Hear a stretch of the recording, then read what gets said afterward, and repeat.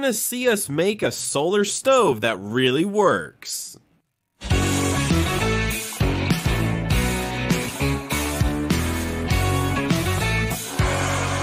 What we're gonna do here is a parabolic stove. We previously made a parabolic stove for the world manual using a parabolic antenna and gluing many small mirrors, which was heavy and difficult to dispose of. Today we'll make a simpler, cheaper version that you can make at home. I hope it works. As we haven't tested it yet, it's called a parabolic stove due to its shape. Because we use a type of curve called a parabola. It appears when you make a cut in a cone. This one here, for example. Oh, it's a parabola. And what's so special about this thing? Imagine this is a ray of light from the sun, okay? The moment it hits here on the parabola, if it's reflective, it will reflect somewhere.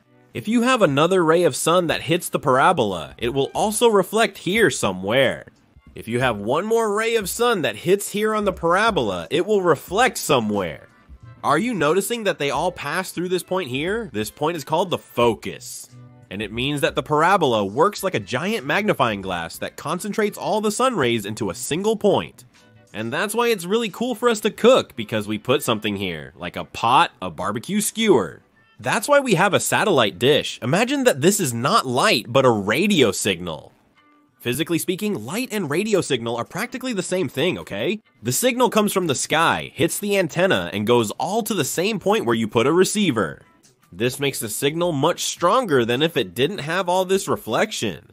And an interesting thing is that we don't need to do exactly the shape that is here. We can just take this little tip of the parabola and flatten it a bit. The antenna doesn't need to be so curved. The question now is how we assemble this 3D object, and we are thinking of doing it with cardboard. A somewhat annoying challenge is that a parabola is not a piece of a circle, it's a more specific curve. So what did we do? We drew a piece of a parabola on the computer here, and from that we will create bases for segments that end up forming a kind of parabolic shell. I may not fully grasp what I'm saying, but you'll understand once it's done. Let's begin. I need 2 pieces of cardboard that will serve as a mold for the pieces of parabolic stove that I'm going to make. I'm using 2 sheets of paper, larger than typing paper, gluing them onto cardboard, and then cutting it out. Greater perfection leads to fewer errors in the end. It will start making sense now. I'm going to place these 2 molds 18 degrees apart from each other, and you can see that a little piece of the stove has already formed here. I need to figure out how this segment of my parabolic stove will work, and then replicate it several times. It's fancy, huh? If I were watching, I'd already leave a thumbs up below. The plan is to cover all of this with masking tape, creating a surface that closely resembles the final stove surface. We already have a piece of our parabolic mirror that will be the stove. I think what we're doing here is really cool. We're transforming a 2D drawing into a complex 3D drawing without using a computer or any other tools. It was more or less what we did with the submarine. We drew the submarine on a sheet of paper, and then we put it together, assembling everything on a cardboard to determine if its shape was anatomical. This was a major success with the submarine, as it turned out to be highly anatomical. I was able to test it in real life long before we started to build.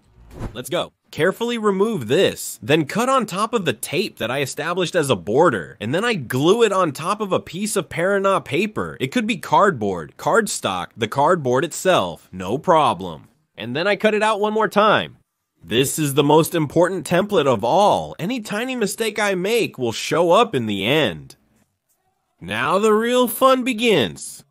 I'm going to have to mark this template on the Parabola paper 20 times, using a very well-sharpened pencil to be precise. I'm cutting with scissors, while Danny is in the back using a box cutter, thinking it will yield better results. I'm going to fit one triangle into another. If it works, the tips can't fit together, only the base should fit. Let's see.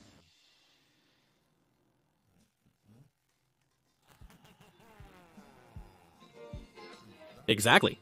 Do you know why the tip can't fit? Because this is not a flat figure. The tips will only fit when it forms the curve of the parabola here in the middle. Look at this. I have to confess to you that doing this thing is a bit harder than I imagined. The material gets soft, making it difficult to glue with precision. I don't think I'm gluing it precisely enough, but it's mostly correct in the end. This part is half the work, and it has an interesting shape.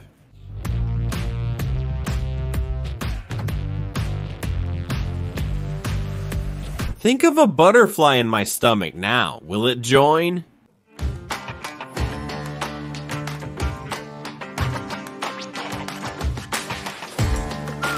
Look, there was a little mistake at the tip here of about 3 millimeters. Here it fit perfectly. At the tip there will be about 3 millimeters difference, but I think we have a beautiful parabolic shell.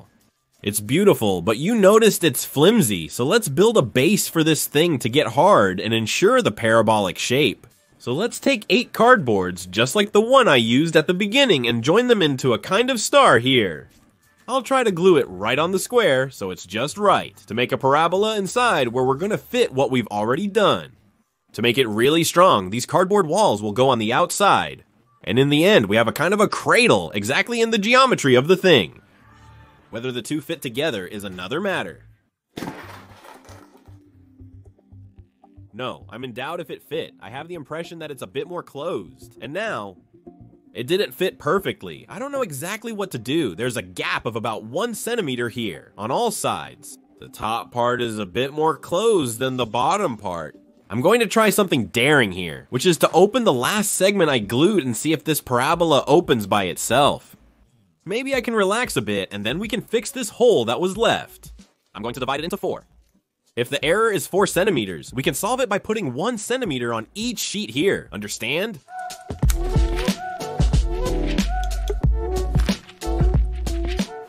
Today we came to the park to compare if the black car really heats up much more than the white car in the sun. As the cars heat up, we'll monitor the temperature and other parameters. In the meantime, I'll line this area with aluminum. Underneath, I'm going to apply a layer of double-sided tape. A lot of tape goes here, and then a layer of aluminum foil on top. Stretching it to the max is tough. Once the aluminum foil contacts the tape, it adheres permanently. Look, it's far from perfect. The hope is that it will still work as a magnifying glass that will concentrate all the sun's rays more or less here. Because it has crooked things, somewhat irregular, it's obvious that it won't form a perfect point. Some will escape, but I think most will still concentrate on the right point. Let's throw it here to see if the sun is out again. It's a scorching heat here in Sao Paulo, but the cloud gets in the way when we're testing the thing. The light is focusing well on one point, but the sun isn't helping.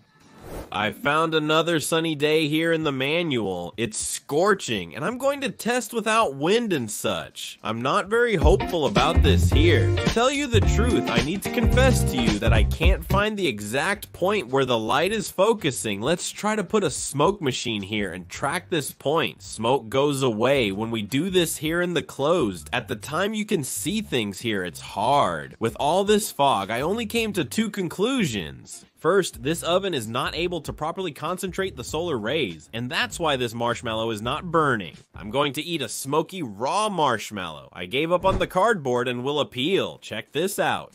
Antenna of what do you call this again? Subscription television. It's already becoming a thing of the past. This here is cheap, okay? We bought it used. You can probably find it in a junkyard, and the great advantage is that it's a piece of a perfect parabola. This here was studied properly and more. The thing already comes with a structure that throws all the light rays or electromagnetic wave rays here at the tip where the sensor is. So theoretically, there's not much that can go wrong. It's much smaller than the other one, so it captures less sunlight, but I think it will be able to concentrate much better. Buying used items often means no instruction manual or extra parts. I'm assembling it by sight, but I think I've got it under control. I won't cover it with aluminum foil. We had this here, which is a thermal blanket. It's sold for you to take on camping trips, on hikes, if you have hypothermia, which is when it's very cold and your body can't overcome that cold. You wear this thing, see, it reflects the heat of your own body. In this case, it will reflect the sunlight itself. I think it's gonna work well. Let's try to use this here, see? It's a spray adhesive and then we put the blanket on top.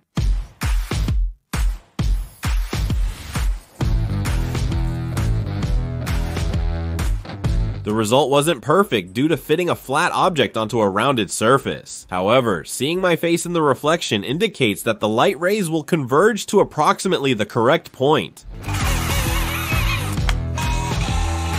It only took half an hour to build this. By aligning the shadow with the sun, I can position it precisely. The small square must be concealed behind the pipe. Observe the focus point being projected onto the support. It became much easier. There's even a little hole to put it here.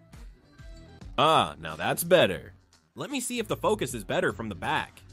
Yes, the focus seems fine. It should bake properly now.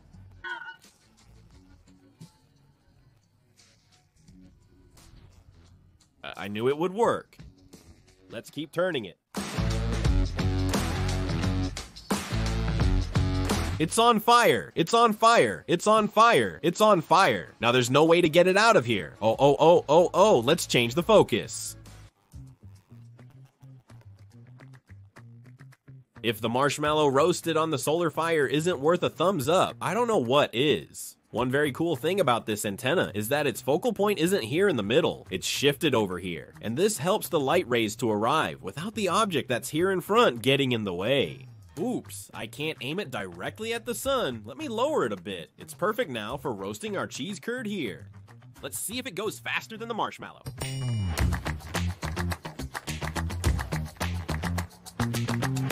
The cheese has already smoked here. It started popping here. The cloud has arrived and it's beautiful. I think I didn't need to explain this, but if you're going to do it at home, first you have to use some eye protection. Staring at this too much burns, it's not possible. Even with protection, you have to look very little. And second, you should never stick your face where this piece of cheese is, because otherwise what happened here with the cheese will happen to your eye.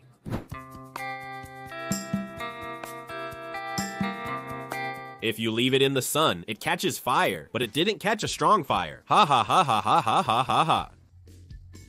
Barbecuing in the sun shrunk the little thing. Let me check the crust. It's good now. We have the solar grill. The food worked out. Let's see if it's good for fire too.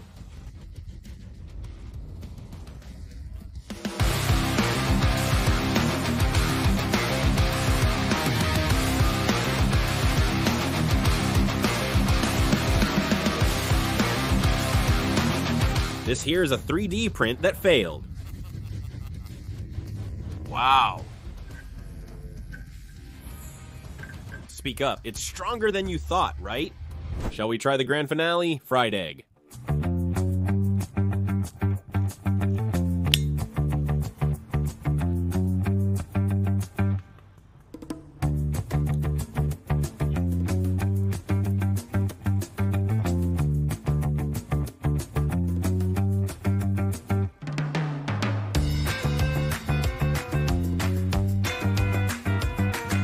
Sunny side up egg with a firm yolk.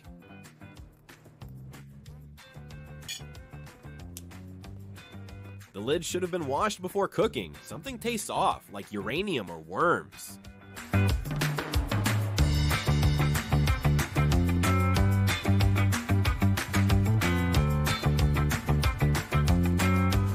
The stove we made today is a cool and fun experiment, but it's not very practical for cooking something like rice, as it's rather complicated to use. We've already made another solar stove, which is more like a greenhouse, which is much more efficient if you want to play cooking. Take a look there.